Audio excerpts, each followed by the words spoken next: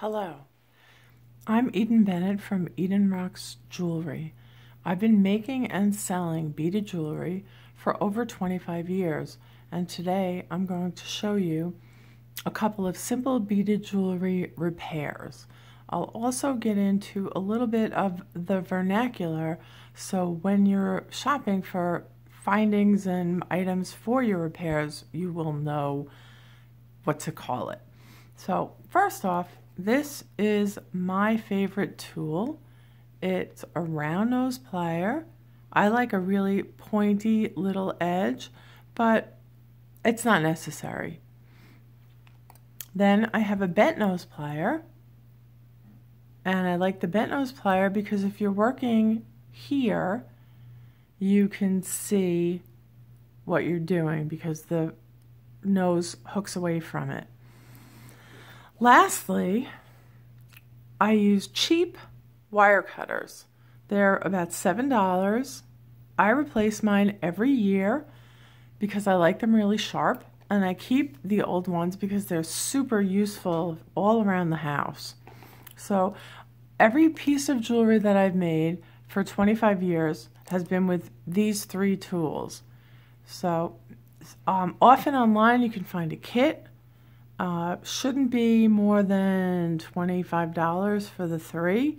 Of course, if you're going to do it professionally, you probably want to get better made stuff, which would be more expensive.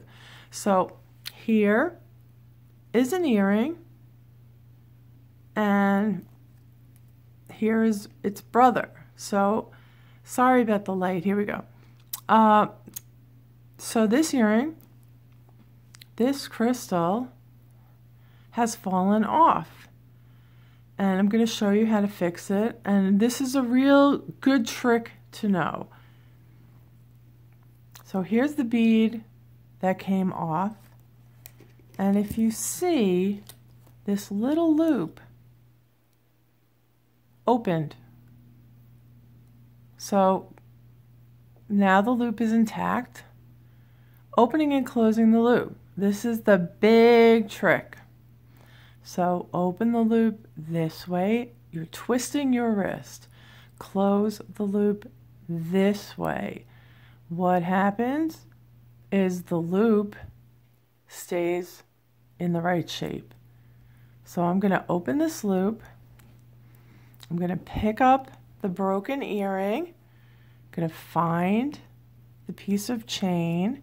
Sorry about the fumbling, but filming is awkward. And I'm going to hook it in. Now, this is really hard to do because I'm looking at the monitor. I'm not looking at the piece. So let me just move my head. Okay. And there we go. It really isn't that hard. It's hard in the wind if you're at a craft show, but it's not hard. So now I'm going to twist my wrist, and there it is. All fixed. If everyone who bought beaded jewelry knew that little trick, you could fix your own stuff. So here is an anklet that was sent back to me. This is a piece of tape because it broke. Again, this poor person had to ship it all the way back to me and wait for it when all that happened was this link detached itself from the chain. So same thing. I'm going to open that loop at a sideways angle. I'm going to slide the chain on the loop. You might need readers for this. I'm very nearsighted, so it's really easy for me to see stuff that's in my hand. I can't see, something on my wall. And there it is, closed. Oops, sorry about the focus. So that's fixed. I will send it back to her today. Lastly, I'm going to show you an earring that came apart. So this is a little different, and here's where we get into a little bit of the words. This is a head pin. It has the head on it. This piece with two loops, one on each end, whoops, focus, is an eye pin. You should never have to buy an eye pin. If you know how to make a loop, which I will show you in a second, You can make your own eye pins out of wire or out of your head pin. So I recommend having head pins that are longer than you need. This is glue on my finger. So I'm going to fix this earring. I'm holding my head pin. The head pin anchors down the bead. So I'm taking the old head pin out.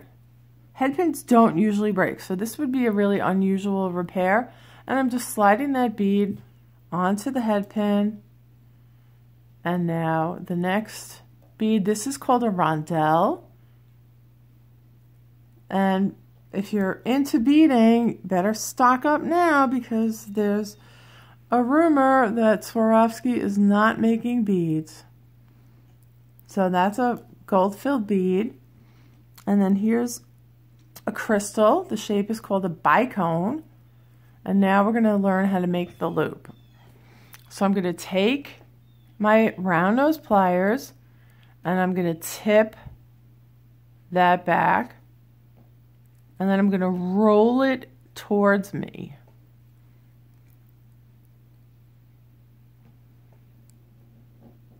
And there's my loop. Now, 25 years of loop making. Your first loop is not going to come out like that. So don't be frustrated. If you have a longer head pin and you need to make an eye pin, you simply cut off the head and make loops on each end. So now I'm going to open this and I'm going to put it onto a lever back, which is how it came or how it was originally made. Focus, please. And I'm going to, again, twist my wrist and put it, so now it's secured on the lever back. And here we have a pair of earrings, all fixed. So loop making, practice, practice, practice. Lastly, I've taken a spool of chain, and this end is called a chain tag. I'm going to take off the chain tag and put it on. So often the repairs that are sent me are a chain tag has come off, a clasp has opened.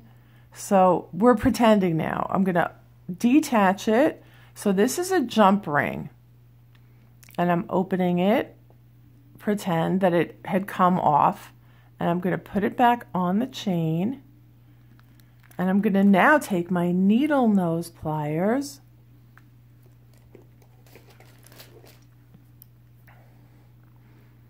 and now I can see what I'm doing because the pliers face towards me. I'm going to turn the loop back to me. And now I'm just going to smooth it out like that. And I'm going to feel it with my finger.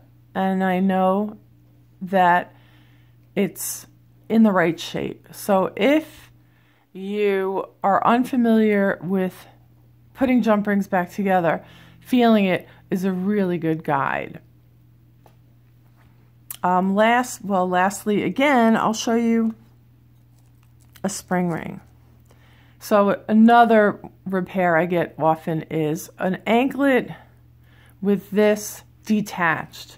I use a spring ring with an open loop. So when I get the broken anklet or broken necklace, whatever has the spring ring clasp, I just twist it. And that concludes